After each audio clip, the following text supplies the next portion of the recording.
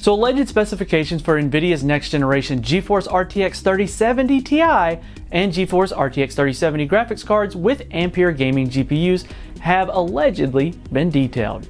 We've already talked about the specs relating to the high-end GeForce RTX 30 series lineup. Now we can talk about what to expect from NVIDIA's $400 to $500 segment in the coming generation, provided pricing doesn't get pushed around too much again.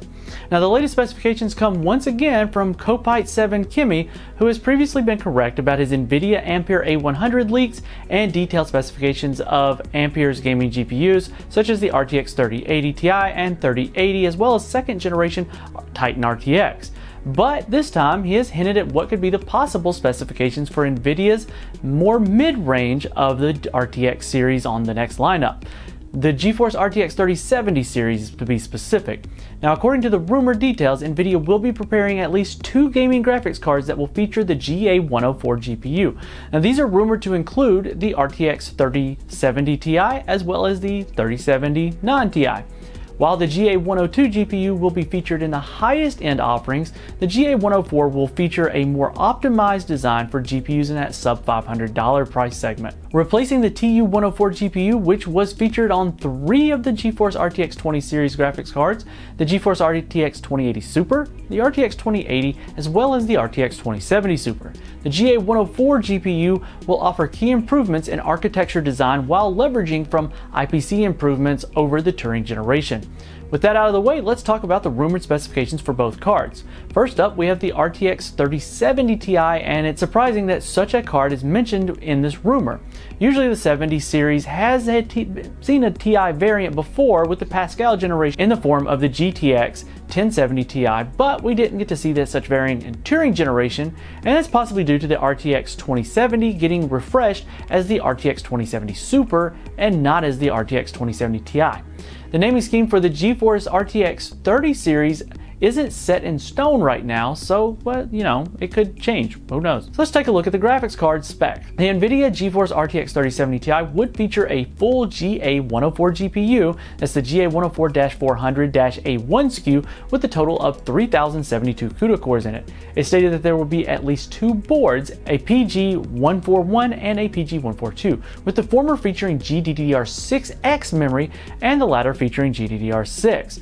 Both cards will feature 8 GB of VRAM, and now looking at the GPU, we're talking about the same core configuration of the DU104 GPU, which peaked at 3072 CUDA cores with the RTX 2080 Super. If GA104 GPUs were to use the same core configuration, then the main improvement in performance would come from the new architecture as well as clock speed bump over the RTX 2080 Super graphics cards. Also, having 2 different SKUs for the 3070 Ti seem unlikely, but NVIDIA has done similar things in the past. Our theory is that both PG141 and the PG142 boards are currently being tested with GDDR6 and GDDR6X memory, but only one of them would pass validation for the retail channel. In terms of performance and pricing, the RTX 3080 Ti could offer faster performance than the RTX 2080 Super for a price of around $500. This would mean that users will be able to get similar or better performance than the existing $699 US graphics card at a much lower price point. Again, this is just our speculation, but we believe that the RTX 2070 successor won't be breaking the $500 US pricing.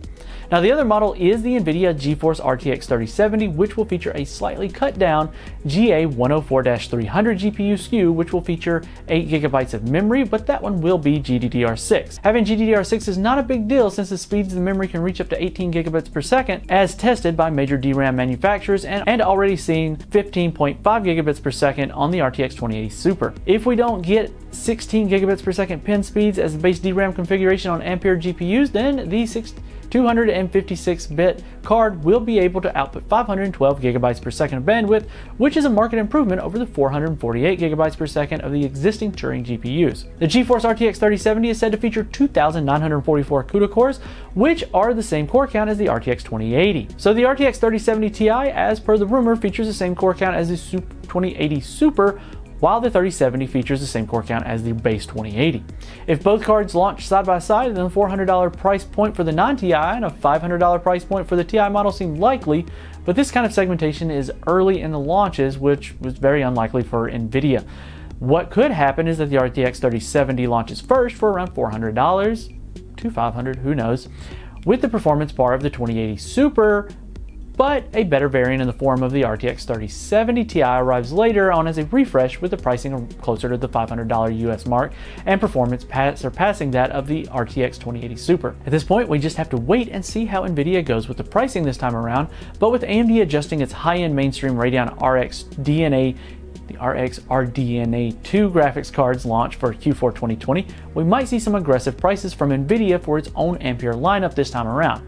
With the first custom RTX 3080 graphics card already being pictured, we are likely to get a launch in the coming months. For more on this and other news, follow the link in the description and make sure you're subscribed and hit the notification bell so that we don't miss you in the next one.